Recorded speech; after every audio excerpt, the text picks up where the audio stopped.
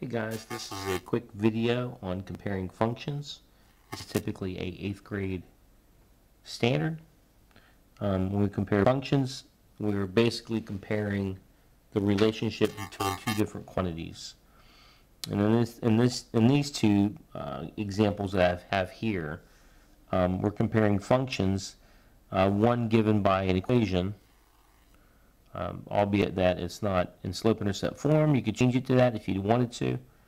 And then we got another function here, but this is represented in a table. And then down below, we'll compare a table or chart to a graph. Okay, so let's get started. So doctors have two methods of calculating maximum heart rate. Maximum heart rate. So they want to know, depending on your age, what should they expect that your maximum heart rate could get to? Because at a certain point, if your heart goes over the maximum heart rate that's expected for the age that you're at, that can lead to serious consequences if not treated. And I'm not talking about exercising here. We're talking about a resting heartbeat being at a higher beat per minute rate. Okay, so they have two methods. The first method that they use to find a maximum heart rate, which again is Y. Y is the heart rate, beats per minute. X is based on the age, okay, person's age. So what they do is, the first one is they just simply take 220, they subtract the person's age from 220, and that's going to be the heart rate. So for example, I'm 44, so for me it'd be 220 minus 44 is 176, so my maximum heart rate would be 176 beats per minute.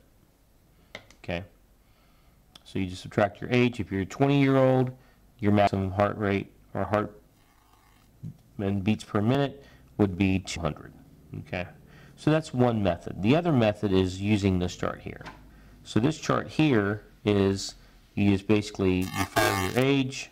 Again, I'm 44, so I'm going to be kind of in between 180 and 173. So, I'm probably about 176.5, somewhere around there. 177, somewhere around there. Okay? So it's kind of it's just a guide to kind of take a look at. So it's a quick guide. This one's a little bit harder because you have to subtract. This one's might be a little bit easier because you can just kind of guess about where your age is. If you're younger than 20, then you might have to create a longer table, right? You might have to go back. So again, this goes down 7 beats here, 7 beats here, 7 beats here. So that means you add 7 beats to that, it'd be 201 for a 10-year-old. And then 208 for a 0-year-old or like baby, infant. Anyways, so number one, which method gives the greater maximum heart rate for a 70-year-old? Well, we don't have a 70-year-old here at that chart. We could take 70 for this method. We could just simply do 220 minus 70, and that would give us our value for Y. So that would be 150. So 150 would be the first method, right? So the first method gives us a heart rate of 150 beats per minute. That's going to be the maximum heart rate for a 70-year-old for the first method. The second method is using this chart, or this table I should say. It doesn't go up to 70, but you can make it. If this increases by 10 each time on the age, and this decreases by 7 each time, well, I'm going to subtract 7 from here, and I should get 159. Okay, so that's the second method. So the second method says a 70-year-old will have a heart rate, maximum heart rate, at 159 beats per minute. So which method gives you a greater maximum heart rate? The first method or the second? In this case, it's going to be the second method. And the last question here is, are the heart rate and age proportional or non-proportional for each method? Well, at age 0, we know that the resting heartbeat, or not the resting heartbeat, the maximum heartbeat in terms of beats per minute would be 208, I believe, right? We had 7 here. This would be 201. 201 for a 10-year-old. And then for like an infant, it would be about 208, roughly. Okay? So if that's the case, it doesn't start at 0, 0. This doesn't start at 0, 0. And because it doesn't start at 0, 0, the first method is not proportional. Okay? So first method is non-proportional. If you look here at this one, same thing. If you were to rewrite this equation in slope-intercept form, this would be y equals negative x plus 220. Well, you've got a y-intercept here.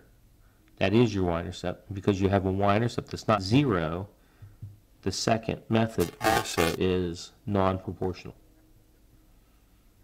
Remember, to be proportional, you have to go through 0. You have to either originate at 0 or go through 0 to be proportional.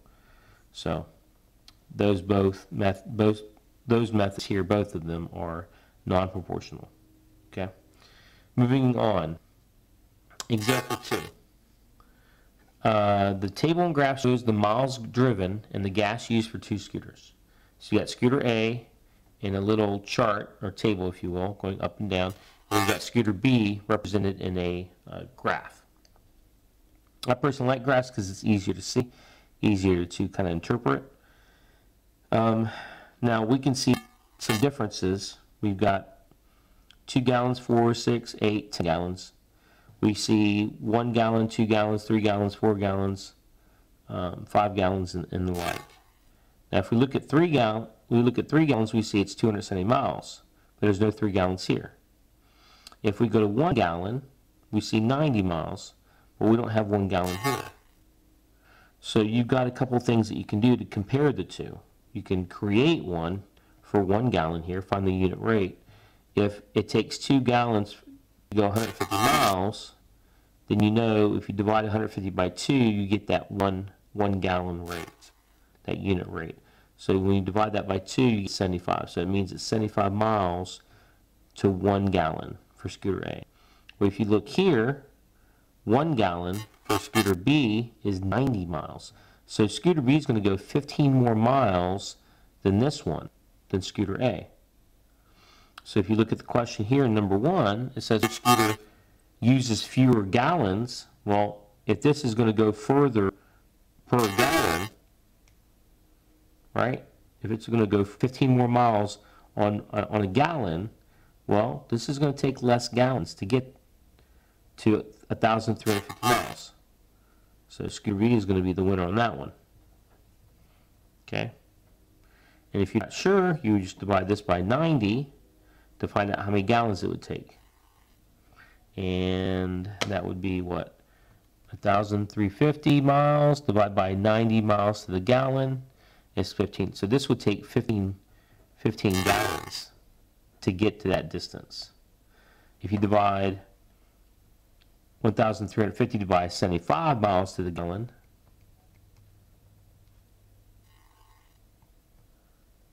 what was it? Oh yeah, 75.